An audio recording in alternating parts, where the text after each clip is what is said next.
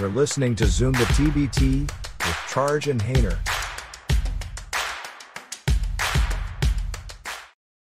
And this is Zoom the TBT with Charge and Hayner. Thanks for joining us as always. Tonight, our guest is Garrett Martz, the GM of the Fort Wayne Champs. Garrett, how are you doing tonight? Good. How are you guys doing? Thanks for having me on. Doing well, doing well. Okay, so let's get right in this. First of all, could you tell us a little bit about how you first got involved in TBT and kind of how it relates to the G League culture? Yeah, sure. So I worked for the Fort Wayne Mad Ants of the NBA G League from 2007 to 2017. So I started off there as just an account executive in 2007, selling season tickets, group tickets, sponsorships. And in 2015, in 2014, I heard a little bit about the first ever TBT, and I didn't really understand what it was. I didn't know if it was like a charity tournament, but I saw on some guys' social medias about it. And then in 2015, I started to see more about it. And one of our old Mad Ants players, Torrey Jackson, was on the team that won it in 2014, along with a couple other players that played for the Mad Ants who were Notre Dame. It was the Fighting Alumni. The Notre Dame Fighting Alumni won it in 2014, inaugural season, TBT.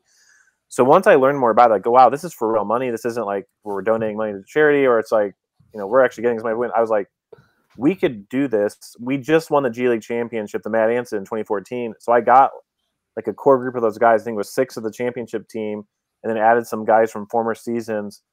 We made a run to the semifinals, the Final Four, and then I was hooked. And basically, that's how I got involved. At the time, I was the vice president of sales and marketing, so I had nothing to do with the basketball side of the Mad Ants, really, besides maybe a few things helping out here and there.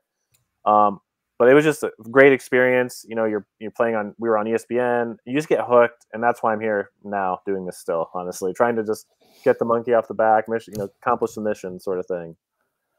Yeah, so you guys have had one of the more interesting journeys. So winning the G League title in 2014, going into 2015 as the champs. But tell us a little bit about some of the other kind of highs and lows of TBT for the champs. I know we've had the Rajon Rondo, Team Rondo year. We've had a fan vote year. So it is crazy how you are still sitting here today after all these ups and downs. It is when I think about it that way, because even in 2016, the year after we made it to the semifinals, we got knocked out in the first game. We by your guys, the Canton Bulldogs, who on paper I just don't. I mean, I think it's one of those things. If we had played it we played at 9 in the morning. It was just a weird deal. But then they were a good team. There were some good players on the team. But anyway, that was the first low point. I mean, that was after all year sitting on that loss in the semifinals, seeing how close we were to $1 million, to then get knocked out right away. That was a tough pill to swallow. But we went along. 2017, we won a game, got knocked out the next game. 2018 is the Rajon Rondo year, where we had just missed getting in. That's when they needed the fan votes. We almost made it. We were short by I think it was 20 or 30 votes. I had been doing everything possible to get, I got 200 or 300 votes the last day, the last few hours. And so we just missed it. And Dan Friel called me. I was I understood the situation. I was like, Dan, honestly, I feel like if we didn't get the votes, we shouldn't be in, because I should have done a better job. And I'm a vice president of sales and marketing, for crying out loud. We should have got the votes. So then, I think so I told the whole team, we're not in. Sorry, I did everything, we could, but we're not in. And then Dan calls me, I think it was a few days later. And I knew as soon as I saw Dan Friel on my cell phone, I was like, I think we're going to get back in. And sure enough, Rajon Rondo had said, hey, I'm going to be busy. I'm not going to be able to be a part of this team that he was putting together. He wasn't going to play, obviously, but he was going to be there, coach or GM or whatever. And so when they found out he wasn't going to be there, that's why the team was in. So they took them out. We got in, and we made it to the Super 16. We won 2 games that year. It's made a decent run. Got beat by Jimmer Fredette's team Fredette. And then 2019, we made the Super 16 again. We actually got in on our own that year. No issues.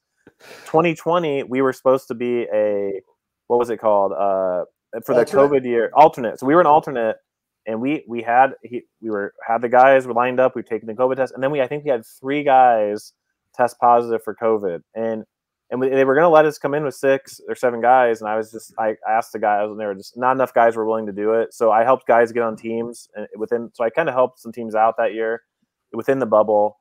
But then in 2021, that's the year where we were one of the bubble teams in TBT's eyes, and they had the fan vote, which Charge was a part of, and they made us submit a 3 to 4 minute video to. They got to watch these videos, and the diehard TBT fans got to vote for a team in. And we were the team that was voted in. And I think Charge got a free pair of shoes. I think everyone that voted for us got a free pair of Pumas that year. When you beat prime time. And then we beat Prime if we won a game, and we did, and we beat Prime Time, and then we got beat by Sideline Cancer, and that was a tough year because we won the beat Prime Time. But we had two guys who were both clients of our agency, which I felt horrible about, got injured in that game, and one wasn't very serious. One was a little bit more. He ended up still being able to play professionally that year, but I felt horrible. Last year, because we won a game, we got in. So now I love the rule now that if you win a game, you get in, because it really rewards the teams that put together good teams. And it doesn't matter if you're an alumni team or what. If you win a game, you should be able to, have another run at it if you want it. And so I'm glad that it gives teams like us. 'Cause otherwise, we wouldn't be here probably. Honestly, like us, the teams like us, and some others. So it kind of makes it a level playing field where, hey, if you can win, you get to keep competing. Yeah, I always find it interesting, the fan vote, because it's funny. I bitch about it every time, so I'm going to bitch about it again. I got the spam filter once, so I didn't sign up the 1 year. So I was on that list. I would have gotten the free shoes you would have won me. And I'm still bitter about this. TBT, reinstate me. What the hell? Do we know? Are they doing that again? I'm just curious. Have we heard anything about a fan vote? Or we don't? So. I don't think so. We haven't gotten any emails yet because Ty, a guy who's a hardcore TBT guy in our fantasy TBT, he has not seen any emails come through yet. And obviously the show is in 2 days. Right. So I don't less than the fan 30. vote. Yeah, we're taping at 10:20 Eastern, so it's less than 38 hours away. That's exciting. Crazy. We're going to be live that night, by the way. But go ahead.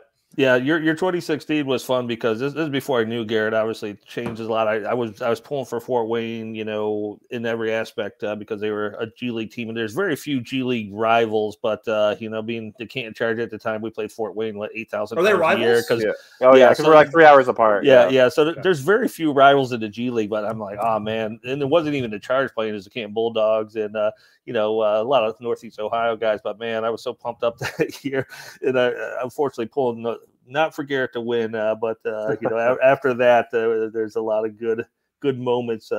Steve Gansey was a Charge coach. So we talked about these G League workings, and that's the year where they lost the sideline with a couple injuries. But Gansey used to be a Charge coach, was a Mad Ants coach. Garrett was able to get him at one time, so the circle was pretty cool. And but it's been awesome watching Fort Wayne champs evolve, and especially like I said, just you got the weirdest story out of anybody.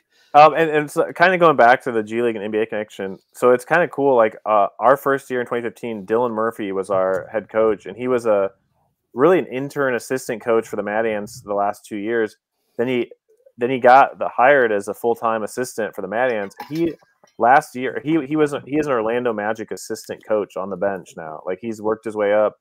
And another guy, Tyler Marsh, coaches in 2018. Donnie, he was a Pacers. Now he was a Pacers assistant on the bench, and now he's with the Vegas, the WNBA team. So we've had a lot of great, and we've had Steve Gansey coach us. He was a longtime G League head coach. He just was with College Park the last 2 years, coached the Mad Ants. I mean, so we've had great. I love our coaching kind of history of these guys, kind of when they were younger, and now what they've been able to do, and I root for them. So it's awesome. It's funny you mention that too, because first of all, and we've talked a lot. And by the way, I didn't know that Canton and Fort Wayne that close because I live in a small town, New York. I don't know these big metropolitan areas like Canton and Fort Wayne. But what's interesting about the whole thing is the G League is something that I think people misunderstand. So Garrett, kind of what do you see as being sort of a big connection between the event we're covering, which is TBT, and G League? How has that relationship evolved over the years? Yeah, I think originally TBT was kind of looked at, not down upon. I'm talking like 6, 7, 8, years ago. It was more of like a specialty thing. Where now I think it's really, besides summer league, it's what people watch in basketball, and it's such a high level. Like you see guys who are playing in the EuroLeague, playing in the TBT. You're seeing G League high level guys, guys fresh out the NBA, guys that you're going to see in the NBA next year. So it is something that people can watch. I mentioned, when we were off the air, Kiefer Sykes, and I don't think he got that call up just because of his performance in TBT and Boeheim's Army, but I think that definitely helped him get that, make that decision for them. So I think that is where it is, where now it's really another tool besides Summer League. Because I like TBT. Now, obviously, I'm a TBT guy, but I go to Summer League every year because of the agency stuff. And I would much rather watch TBT because the competition level, you're not having players, hey, you play 20 minutes, you're playing 10 minutes because you're a first rounder, you're a G League Exhibit 10 guy, so you're going to get 15 minutes. That's how Summer League works. It's not about really winning necessarily. Everybody wants to win, obviously. TBT, that's all it's about. I mean, that's run through the wall to win. Otherwise, we're gone. No money, nothing. So that's the difference to me. But I think it is just another way to get exposure now. And I always tell guys, like our clients. So we haven't talked about it, but I'm with a partner in a basketball agency. I always tell guys, TBT is a great experience. It's fun. Don't play it with the idea that you're going to get all this exposure. But if you go off, if you make a run, it can help you. It can definitely. We've used it to send the teams for overseas. Like, hey, like Kyle Mangus is a good example where he had a really good game against. He was with the Purdue Metamaki TBT team. Had a really great game against the Team Fredette, or I forget, the Money team where Jimmer played on last year against Jimmer and against some other guys. Where we can show that film and be like, look, this guy's playing with some really high level guys and more than holding his own, killing it.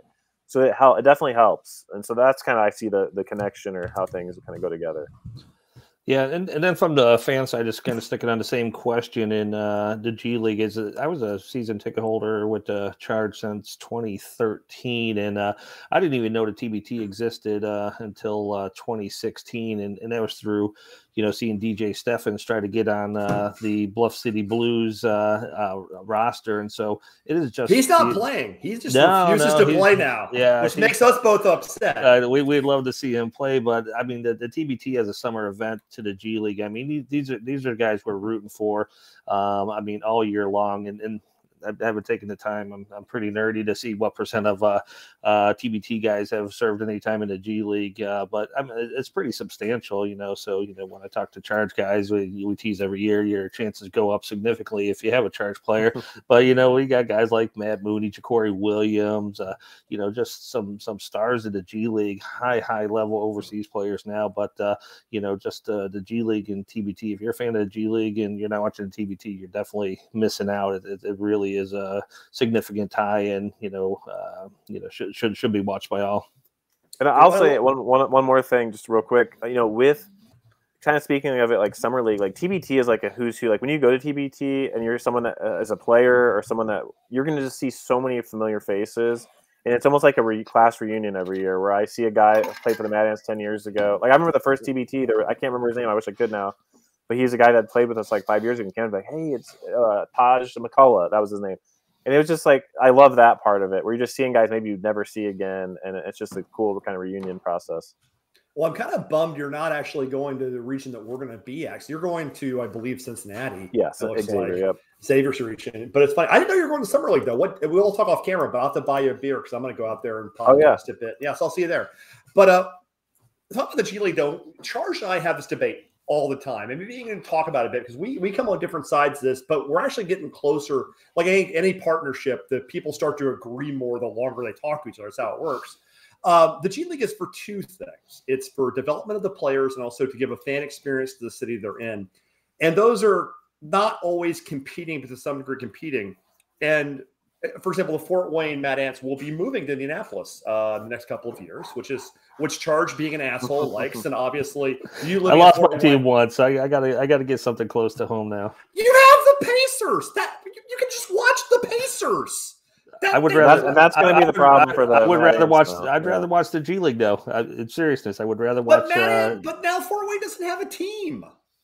But that's all right. Noblesville, whatever we call these guys. Yeah, that's it. Jesus Christ. Well, anyway, before Charge is making my point for me, we talked a little bit about that. Like, how has the G League's business, where it's been and development, it's always been a development league, so that's not the problem.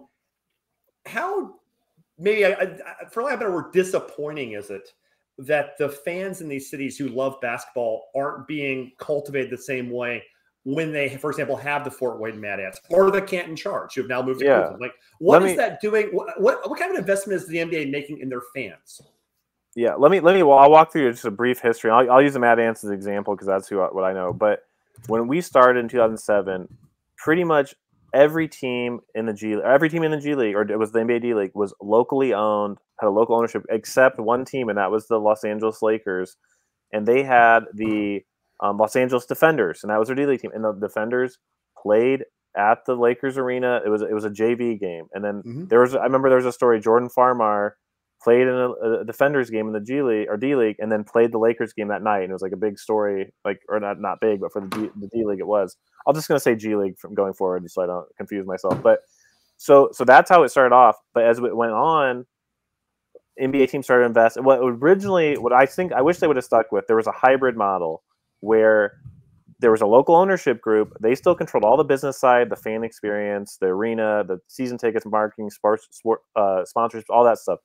But the NBA team paid the local ownership group. I think it was like $300,000 as like a fee, but then they controlled the basketball and they controlled the player movements, coaches, all that stuff. And it's kind of like how minor league baseball works on a most large scale, and that's why it's successful. So the hybrid model was like the Maine Red Claws and the Celtics. They were a good example of that, and there's a lot of other examples. But then we started to get away from that, and we started to go from full ownership of NBA teams, and that's where we kind of got away from. In my eyes, they don't care about the markets anymore. The fans, they care only about development, which is fine. You're becoming a line item, an expense of $1.5 million to $2 million. That this is for development of our rookies, our second year players, a way to evaluate talent better, a way to make everything smoother transition. So it's the same staffs, or at least the staffs are trained to work the same ways. And that's what it's become. And where, even I stayed on for, I don't want to say anything disparaging about anybody, but like it just, when we turned over from the local ownership to the Pacers, it became kind of a more corporate-y, like, yeah, we got to ask a million people to get permission to do anything.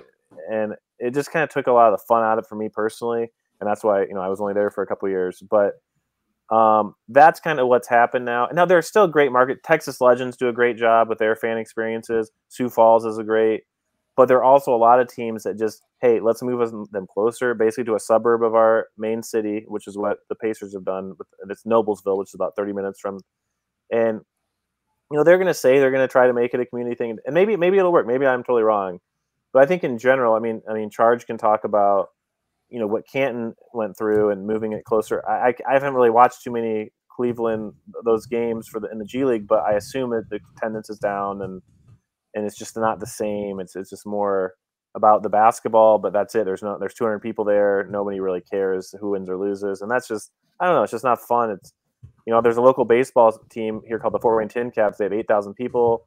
It's an amazing stadium. No one cares about the baseball. They care about the experience. And I think there's a middle ground that you have to find, which is just kind of missing a lot of times in the G League now.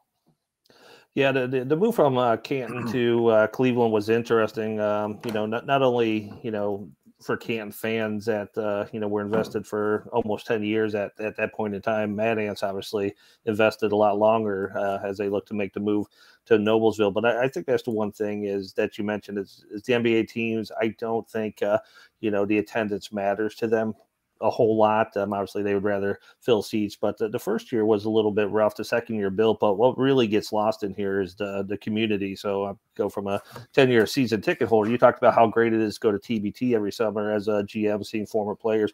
I mean, most people, especially in Fort Wayne, will not transfer down to Noblesville. That's an hour and 45 minutes. So it's even worse than what we had to deal with in Canton. But hats off to people like Garrett, and I think the Cleveland Charge staff does a great job of trying to give the best fan experience. But it really, when you're looking for locale, it's going to take time to build it up. It's a new product, but I think that's the big thing that's still missing after year two in Cleveland is there's not as much of that community there that you see the same faces over and over and over for 10 years. That goes away in a hurry. Yeah, I don't. It's something we talked about off camera. And I'm glad because you're a huge Charge fan and have been, and they moved. And I know that didn't make you happy because it made your trip earlier. And I know Garrett's basically losing a team to another city. And there is this balance. I've always wondered, and it's just one of those things we talked about. There were two teams in the NBA final: the Denver Nuggets and the Miami Heat. And they're the two teams whose G League teams are the only two basically one that really need to take a flight. One's in Michigan for Denver. One is in South Dakota, the Sioux Falls Skyforce, a former CBA team that is in the G League. Is there a value, and I'll ask Garrett this, is there a value in having your NBA minor league players in the G League so hungry to leave this, that they're so far away that it kind of grinds into you're not ready yet. You have to earn your spot in the league. Is there a value in that as opposed to just having them train at NBA level facilities and thinking they've already arrived? I think there is. I won't use the players' names or anything, but there was a player I remember where the NBA team's like, hey, we're sending him down here so he can get a taste of what it's like, that it's not always sunny, and that if things don't work out, this is where we're going to be. and you need to, he was kind of being difficult. So they signed him down to us so he could get a feel for, hey, you're on a bus to Iowa for 8 hours. You're not flying first class or you're not on a private jet. So there definitely is, something to that. But I will say, like, speaking of, the Sioux Falls is the Miami Heat team. So they're kind of basically a hybrid model. They're the one in the last two where the local ownership, I believe, still owns a very small percent of the Sioux Falls Skyforce, and then the Heat owns the majority. And the Nuggets and the Grand Rapids still has a local ownership team. I know Steve Jabara, and he actually went to the same college as I did, a little bit younger. But so those are two of the more successful teams off the court and on the court. And maybe there's something to that, but I do think there is something with, it's not just, hey, you're not driving 20 minutes, you're going to fly, then you're going to get on a bus trip, and maybe puts a little more incentive to go with the flow when you're with the NBA team. Yeah. Yeah, and I think the locale becomes more important now that we have the two-way players. So, prior to the two-way players, you had guys kind of, fighting it out, grinding it out. You had affiliate players, but not two-way players. So this is, bigger names, people who are just about NBA ready. And I think, from a team standpoint, it's so important to have those guys close because, this should, nowadays where everyone's kind of managing their games and, that 15-man roster truly does expand out to 16, 17. So having those guys locally is so important now. Not that we agree with it from Canton, Fort Wayne standpoint, but from a business side, I can't blame them for what they're trying to do as a team because I mean it's a drop in the bucket these G League budgets compared to the NBA budget. No, and that's a great point, and that's something I probably don't think about enough. Is like especially with the two ways, like you're utilizing the G League way more than they did.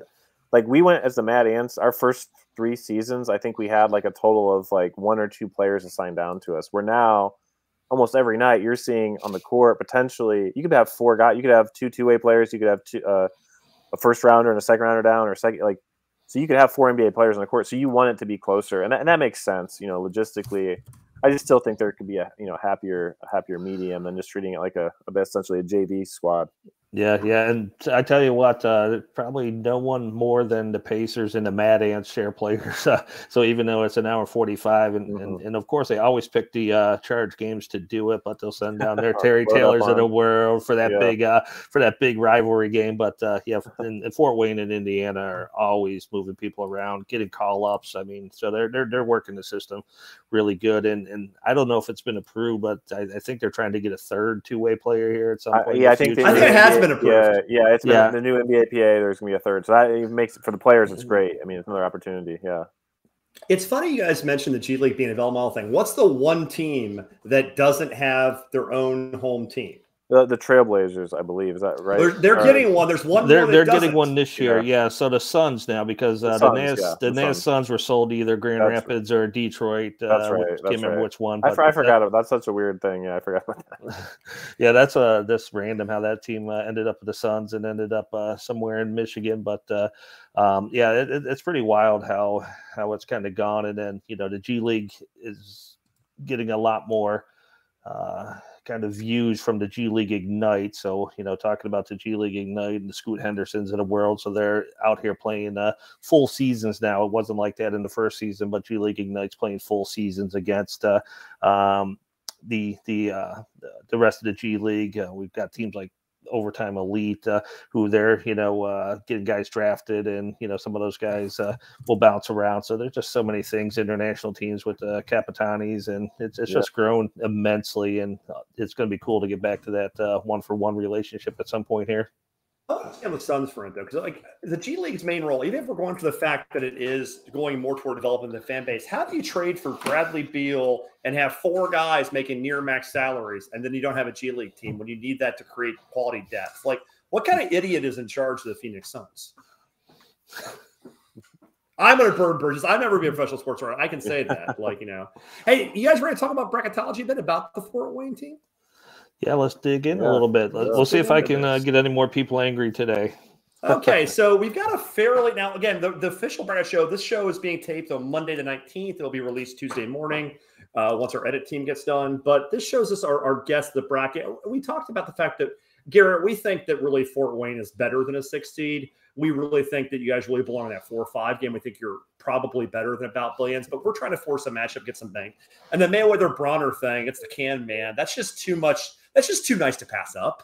So we're going to go ahead and give you that ETSU Fort Wayne game. Now, first of all, if that is what happens, and it's quite possible this happens, how difficult a game would that be? Like, what would be something you would be concerned about in this kind of matchup?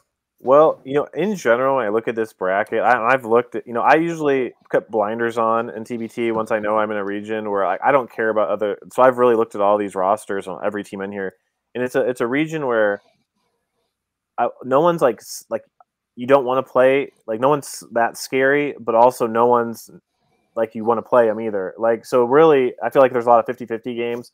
So like I think that would be a really good matchup for us, and I don't mean that in a good way, but like, it's gonna be tough, but we're also gonna be tough for that. Like I'm fine with it, and I think it'll just be whoever plays better that day. I think we have a really good team. They have a good team, but really from top to bottom, I think you could say that in this region, essentially. Like if you would have told me we're a 3 seed, if you would have told me we're a 7 seed, I'd just been like, yeah, I really don't care about, I don't really get hung up on the seeding either. It's just more, it doesn't matter. You're going to have to play it. Then you're going to play it. The second game is going to be brutal anyhow. So who cares? Like, you got to get through them all. So I don't really get hung up on that. Yeah, now that you got the positive 8, the 2 and 3 seeds are just going to get slammed the next round anyways. But this one's really weird because TMT signed a bunch of players recently, and they're dramatically better than what it looked like a week ago when you got CJ Ellaby, Mike Scott playing on the money team. So I just don't even know how you can manufacture them being a 4 seed anymore.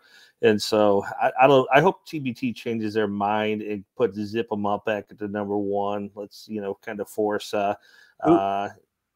I was going to ask, how did the Buccaneers do last year? I don't remember. Did they win a couple games or because I know they made a run, but that was 2021. I can't remember what they did in 2022. I think because that might depend on, because Zip them up they went to the round of 8 because they beat Sideline Cancer. Florida TNT beat us, then Florida TNT beat them. So I guess they were in the Super 16 then.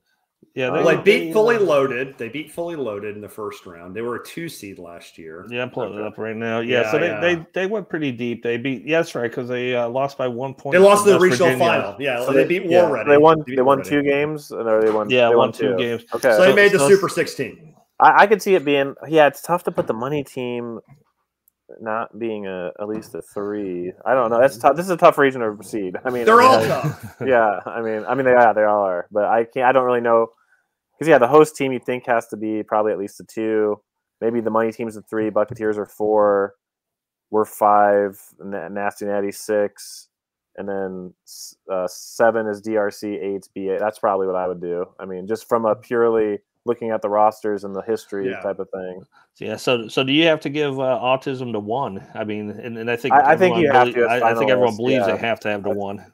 I think you have to as a finalist. I don't know how, and maybe they'll pull the host card, but I mean, you can't have the finalists not be the 1 seed. Yeah, you can. You can manufacture whatever damn matchups you want for television. That's the thing I always feel. Oh, you can't do this. Yes, you can. Who cares? I mean, I can see them, the Xavier, Nasty Natty, the Zip 'em Up. I could definitely see. I mean, that as a business person, that makes sense to me. Like, you guarantee a crowd on night 1, night 2, then hope whoever wins makes it. But I don't know. George is thinking on West Virginia, where I kept saying no, and then finally convinced me because we have the Best Virginia 1 and Hurd and Pitt alum playing in round 4 or 5, and you're guaranteed a gate every night because either someone in West Virginia or Pitt, who's an hour away, is going to be alive. So you're getting a gate every night, and that's actually a really nice way to do it. Yeah. I'll say this about Zip 'em Up too. Because we beat Nasty Natty in our first game last year. Zip 'em Up definitely, and obviously it's their home arena. It's Xavier, had a much bigger fan. Like, Cincinnati's fans, I wouldn't say it traveled as well, even though it's in the same city, but it's a different campus. Like, it was probably 60% of what Zip 'em Up had. So I don't know. They probably care more, I guess what I'm saying. Like, they might give Zip 'em Up like the easier matchup if they can, to hope that they move on and not care as much about Nasty Natty. And I'm just going into the crowd. Like, I'm an old G League sales guy. Sure. So I'm not saying anything about people's talent level, but I can see Zip 'em Up getting like DRC or about billions, and then Cincinnati just kind of gets thrown in as like a normal team in this region, essentially. Yeah, I mean, the thing here is I don't think there's a single gimme in this region. No, I mean, this is one of the few that there's not a gimme, because About Billions, I think I agree with you. They're probably the least expected to win would be About Billions, but there's no gimme in here. There's a couple gimmies in the tournament, yeah, this one here is brutal. But I mean, the way we drew this up, I think in TBT's eyes, if they have to give autism to one, they're going to think this is zip them up's best way to get to the regional final. Yeah. Playing you in the second round, of course. Let me ask the really difficult question, because Garrett, we're on good terms, but this is partially part of the reason we have dozens of listeners who ask hard questions. Earlier today, it was announced that Primetime did announce they're not in, which and Charge and I are pretty open about this. We're independent. TBT gives us no money, so we're huge fans of the event. We love this way we cover it, but we're not afraid to say when we think they've made a bonehead move, because that's just, no one's paying us, so we'll say it. And like, not having a team like Primetime who stepped up, who did the bubble for them, who showed up as an alternate, who's done whatever they've asked in year 10, when you're trying to reward some history, who got you here, it's kind of disappointing they're not in. The Fort Wayne Champs have a wonderful history. They're not an alumni team. The Mad Ants are moving. How do you keep your team's days from being numbered in this event? I know it's a really difficult question to ask you, not even a friendly one, but just how do we play this out? Like, what's next to a Fort Wayne Mad Ants? You have to keep winning, right? Yeah, I think that's the biggest thing, and I love that they reward the teams that win, because I feel like that has to be part of it. If you win, you're in. And also, like if you load up and you get some big name players, if we get Lance Stevens in our team, like we'd be in without winning probably, or somebody like that. So I think that'd be, so if let's say, God forbid, we lose this year, I mean, I'd probably have to be like, I know going in, I have to just be absolutely loaded. I have to turn into an Emberline Drive or an Armored Athlete type with those bigger name overseas guys or college players that have the big names, where like, I love my team this year because we have guys who have just grinded their way up. We have two guys that played NAIA. One guy, Stanley Whitaker, it was just announced today, he's signing a big team in Italy. Went from 3 years ago he was playing in Austria, now he's making huge money in Italy. Sadio Rojas was NAIA, won a championship in the G League with the Mad Ants, played in Spain at the highest level for the last 8 or 9 years. So like, I love that about our team this year, and a lot of other players. We have no big school, we have no Dukes on our team, we have none of those schools at all. But if we were to have to get in on that merit next year, because if we lose the first game, then I would know that going in, like, hey, I have to have some of these big name guys for sure. That's how I would look at how I'd have to get in. Garrett, tell us about this tryout. Is Charge invited? Where do you see Charge having a role in the tryout with your team? Do you see Charge more as a wing? Like, how is this tryout going to work for Fort Wayne, and how can Charge qualify to play on the team? Yeah, well, he can pay $150. He can definitely try out. That's the first step. I'll take anybody's money there. But so I love this. So the tryout, I wish I'd given myself a little more time to set this up. But I mean, it's going to be great. But just as far as giving people more notice to plan it, but. So the Mad Ants used to do, I think they really still did up until recently, but they do an open tryout every year, and it'd usually be like in October, about 2 months before the season, a month and a half. And we used to guarantee, when we were locally owned, we would take one guy from the open tryout to training camp. Doesn't mean you're going to make the team, but you could training camp. So I kind of wanted to mirror that. So we're having an open tryout. It's June 29th in Fort Wayne. It's Thursday, 5:30 next week, where I'm guaranteeing not only are you going to make a training camp, because we're not really having a real training camp, we're going to have some practices, you're going to make the roster. So it's like one guy from that training camp is going to one guy from that tryout is going to make the roster. And what's nice with this year with TBT is what they've done is they've given GMs these 3 extra roster spots, where you used to be, you get 9, you'd have to pay $1,000 for each extra roster spot. This year, they're giving you this 3. Which is criminal. So I'm using one of those extra rosters because I don't want to have 12 guys. I mean, even 12 guys, that's too many to me. Like, you're going to have people that are mad, that aren't playing. So now we're going to have either, 10 or maybe we'll have 11. I'm hoping to just stick with the 9 that we have, and then we'll add the tryout guy. And hey, that doesn't guarantee you have minutes, but maybe, if you're a guy, I don't know who's going to come to this tryout. There's guys that made the Mad Ants rosters and had great careers from that tryout. So I'm not discounting anyone. You'll have a real opportunity to make the team. We'll take one guy. One guy is going to be on the team. Maybe we'll take 2. I mean, it just depends on who shows up. So I love it, and it's kind of what TBT is all about, giving some guys exposure, and who knows what can happen. So yeah, Thursday, June 29th. Look at all our social medias. I mean, if anyone's local and wants to try out, it's $150. I'm going to throw some discount codes around too if there's anyone wants to reach out to us directly. I think it's gonna be really fun, and it'll give us a chance to get our staff together, kind of get on the same page too, and look at it. But I'm looking forward to it. Yeah, Charge definitely should come up and check it out if he's free. Yeah, I noticed how you didn't actually say how you saw Charge positionally. I thought that was a very nice. Oh no, he yeah. On social media, I said I was gonna go out there and see if I can't earn a spot and Garrett so eloquently says you should come up and evaluate the talent. Yeah, help us pick the player. Yeah. Nothing about actually getting on the court, but yeah, I don't blame you for that. You're making the right call. I'll stay in my lane. Hey, Charge did in 2021 gave us a suite to have our film session.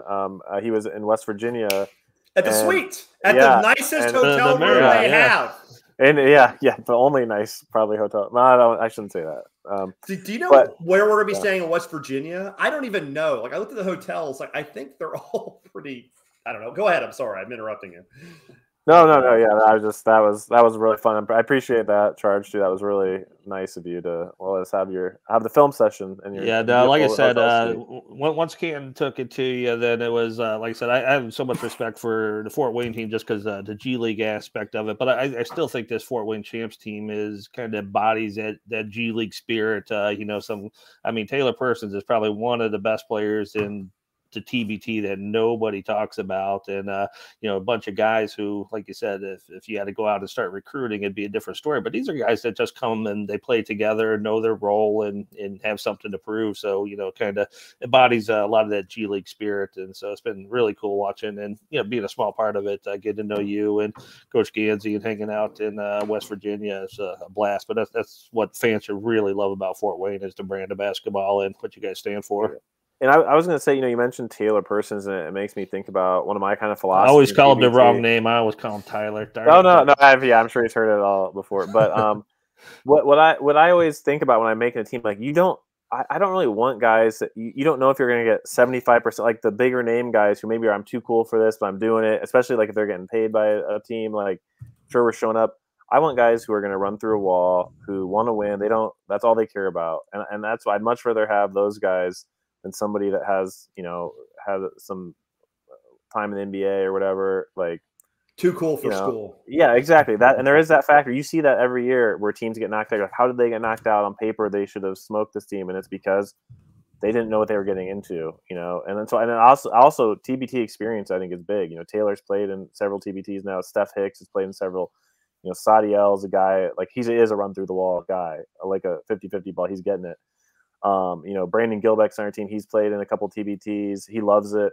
That's why I want guys that love TBT, where if I'm begging someone to be on the roster, like, first of all, are they going to show up? Probably not. 50-50 chance. Now you waste a roster spot. And then B, if they do show up, what are you getting out of them, effort level? Or are they going to be like, why am I not playing 35 minutes? Like, that's what I worry about. So I love our team just because it's guys that paid their dues, that have worked their way up and to be in great positions. And I think we have a great team. I think we have a team that, again, is probably going to get slept on a little bit, or, unless you do a deep dive. And I'm probably one of the nerds that, I'm on Eurobasket.com probably 3 hours a day, every day. So maybe I'm looking a little deeper than some people, but I think I have a great team, and I'm ready to go. I'm excited. That's who's your sponsor. We should get Eurobasket to sponsor a fucking show. I bet they would give us $3 for every listener we have. Hey, so Garrett, this has been a great conversation. One of our easier shows. You're always very personal. We love this, and thanks for answering some rather pointed and difficult, and in my case, dickish questions. But let's say something kind of positive. So you work with the Potter Sports Group. How did you become an agent? And tell us a little bit about the Potter Sports Group. Yeah, so Potter Sports Group. So Jeff Potter was the founder of the Fort Wayne Mad Ants. He started the team. He was the president and general manager, and then he's the one who hired me back in 2007 as an account executive salesperson. So when the team got sold, and we did really well with it, it was like the highest, probably ever will be sell of a minor league franchise. I stuck around for a couple of years, but then we decided, hey, we still want to do something in basketball, do something a little differently. So we started this agency. So Jeff is actually the managing partner and the agent. He has the NBA license, the FIBA license. I am not technically really an agent. I'm just a partner, but I do a lot of the logistics. I still recruiting the players and then doing all the back end stuff. But I always had a love of staying in touch with the players that played for the Mad Ants and seeing how their careers progressed, rooting for them, keeping in touch, and kind of learned a little bit about it, business that way of it. And it's just an extension of that. Like, how can we be a resource for these guys to better their careers? But now we're actually more formally doing it, where back then, Jeff was helping guys as a general manager where their agents should have been helping them get call-ups or consider overseas options where they couldn't get a hold of their agent, or their agent was giving them the wrong advice. And he used to also be a professional basketball player, so he'd seen all that. He's like, we can be better than what's out there. So that's kind of what the mindset we went out and did. And just, you've seen all of it, if you've worked in the G League that long, of what these guys go through. And you don't want to be a guy that you call your agent, you can't get a hold of him for 3 days, or, hey, I'm not getting paid, this guy's afraid of confrontation, he's on the team side, he's not really helping you. Like, we're like, no, we work for you. And that's what we're all about. And we just actually are finishing up really tomorrow. We had all of our rookie guys come to Fort Wayne who are going to be playing professionally, whether it's, NBA, G League, overseas, to work out and train. It's just a fun, I don't know, I just love it. You just see these guys grow their careers. Like, we had a guy, Jeremy Jones, he played at Gonzaga on a really good team he's a 6'7", but, behind a lot of guys who end up, drafted or NBA rosters. Started off in Austria, not making a lot of money. Next year, BBL Germany, which is a really good league. So he had a good jump. Third year, he's making big money in Japan. Fourth year, now he's in a higher level of Japan. Now he's making about as much as you make as a two-way player in most cases. And just to see, I love to see that for guys, and when they put the work in, and that's what we do, and that's why I enjoy it. Wow, that sounds like a really great career choice. I'm really, really happy for you. I mean, as a guy who's an architect who, his clients drive him nuts, I'm very jealous. Sounds like your clients are actually nice people, whereas mine are economic criminals. There's always problems you got to deal with, fires you got to put out, but it is a fun. It doesn't feel like a job, and that's the fun part of it. Yeah. George, anything you want to go with, or should we ask Garrett our final question? Yeah, no, go ahead. Ask Garrett the final question. It's been fun. Yeah, this has been one of our more interesting shows, Garrett. Thanks for coming on. So just real quick, there's a lot of neutrals in TBT. There's a lot of basketball junkies. Why are the neutrals rooting for Fort Wayne? I think from what I talked about a little bit earlier, but just that our team, so TBT they have their interns or staff call. I think it's for background information for the announcers to kind of, hey, talk about the players, talk about your story. And I hadn't really even put it together, but I started to look at our roster. I was like, okay, Brandon Gilbeck, Western Illinois, Stanley Whitaker went to Kaiser, which is an NAIA, Sadia Rojas, Oklahoma Wesleyan, NAIA, Taylor Persons, Ball State isn't it's a decent sized school, but it's not like a IU or something, or Purdue. And just down the line, literally no big schools, guys that started at lower levels overseas and have now put themselves in positions to where they're, like I said, Stanley Whitaker from NAIA to top division Italy, which is like a major league. I mean, that's huge in a fairly short period of time. So that's why I would say root for us. We are the underdogs, but we're the underdogs who's paid our dues and are now ready to be the dog, and to win this thing. And I think we got the pieces in place. And I'm still looking, every team is still probably looking for, maybe one piece or two more pieces. And I was talking to someone, I can't remember who I've talked to today about TBT. It's always random like that. But I told somebody, 10 days in TBT is like 10 years. So like, I'm not, July 1st is the deadline to end players. I'm not even really worried about it yet. I mean, it's an eon away. And yeah. So I'm not worried about it. Like I've been sending some feelers out, and like if we have the 9 we have, I'm thrilled with that. But it always doesn't hurt to keep your mind open. And obviously we are going to add the one guy from the open tryouts for sure, but then you still have 2 spots I could potentially use. And also you never know, TBT, like everybody looks great on paper, but summer league, injuries, guys forgot about a wedding, like everyone loses somebody. So you got to keep an eye out for that too. And I've been through that as well. So just, that's root for us, because we're the underdogs but we've put the work in, we're ready to go, and we're ready to take it home this year. That roster spot can go to Charge if nothing else. We can there you go. Yeah, might as well not go unused. $150. So I'll send you my Venmo right after this. You're there. You got 150, and I'm going to Cincinnati deal. I'm there. Yeah. You get a free ticket at least. There you go. Well, we have to pick you. We have to pick you though, but you at least you have a chance. you know. Well, we get press passes usually, unless I've been such a jerk this year. They're just like, nah, Charge gets one, but Hainer can go fuck himself. There's a non-zero chance of what happens this year, to be honest with you. Well, anyway, Jared, it's been a real pleasure. Thanks for coming on. We really enjoyed our time tonight. Stay on after so we can say hi for a few minutes. But this has been Charge and Hainer signing off on Zoom the TBT.